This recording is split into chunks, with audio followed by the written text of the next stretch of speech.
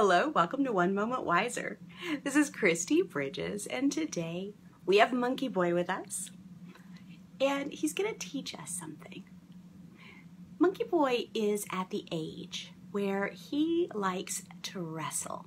He's learning how to defend himself and how to hunt, which is his natural way. Now, he's a domestic cat, so he probably won't do a whole lot of those things, but it's part of who he is to learn those things.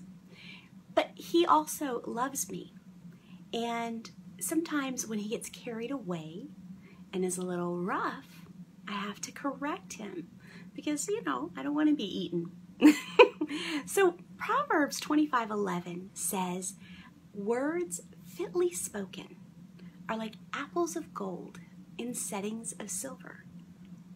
Today I was in a meeting and one of my students said something. Later I talked to him about it because the way he chose his words came across a little extreme. And he said, "Oh, well, I'm nothing if I'm not brutally honest. That's just who I am." When in reality, it wasn't about being brutally honest. It was about being drama queen. And I'm guilty of the same thing, which is why I feel able to talk to him about it.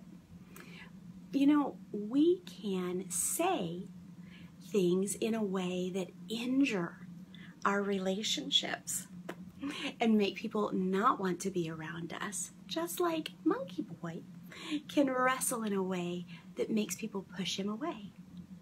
Or we can choose our words carefully so that we say what's important and we accomplish the goal without being overly dramatic or difficult to work with.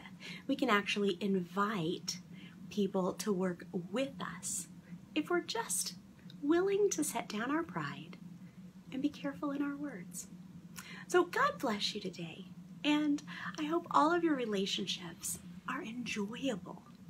Talk to you tomorrow. Bye.